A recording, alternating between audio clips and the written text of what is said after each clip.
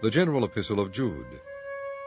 Jude, the servant of Jesus Christ, and brother of James, to them that are sanctified by God the Father, and preserved in Jesus Christ, and called, mercy unto you, and peace and love be multiplied. Beloved, when I gave all diligence to write unto you of the common salvation, it was needful for me to write unto you, and exhort you, that ye should earnestly contend for the faith which was once delivered unto the saints. For there are certain men crept in unawares, who were before of old ordained to this condemnation, ungodly men, turning the grace of our God into lasciviousness, and denying the only Lord God and our Lord Jesus Christ. I will therefore put you in remembrance, though you once knew this, how that the Lord, having saved the people out of the land of Egypt, afterward destroyed them that believed not. And the angels which kept not their first estate, but left their own habitation, he hath reserved in everlasting chains under darkness, unto the judgment of the great day. Even as Sodom and Gomorrah and the cities about them in like manner, giving themselves over to fornication and going after strange flesh, are set forth for an example, suffering the vengeance of eternal fire. Likewise also these filthy dreamers defile the flesh, despise dominion, and speak evil of dignities. Yet Michael the archangel, when contending with the devil, he disputed about the body of Moses, durst not bring against him a railing accusation, but said, The Lord rebuke thee. But these speak evil of those things which they know not. But what they know naturally, as brute beasts, in those things they corrupt themselves. Woe unto them, for they have gone in the way of Cain, and ran greedily after the error of Balaam for reward, and perished in the gainsaying of Kori.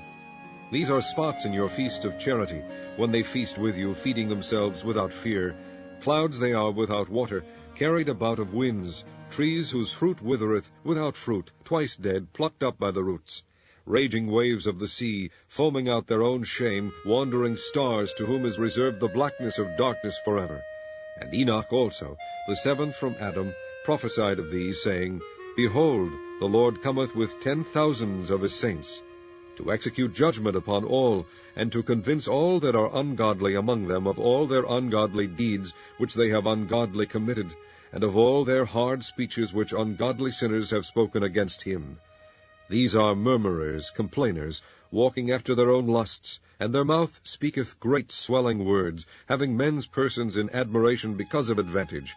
But, beloved, remember ye the words which were spoken before of the apostles of our Lord Jesus Christ, how that they told you there should be mockers in the last time, who should walk after their own ungodly lusts.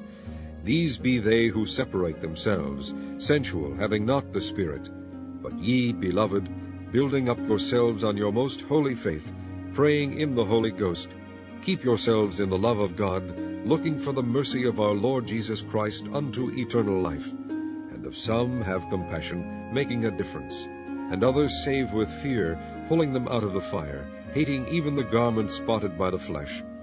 Now unto him that is able to keep you from falling, and to present you faultless before the presence of his glory with exceeding joy, to the only wise God our Savior be glory and majesty, dominion and power, both now and ever. Amen.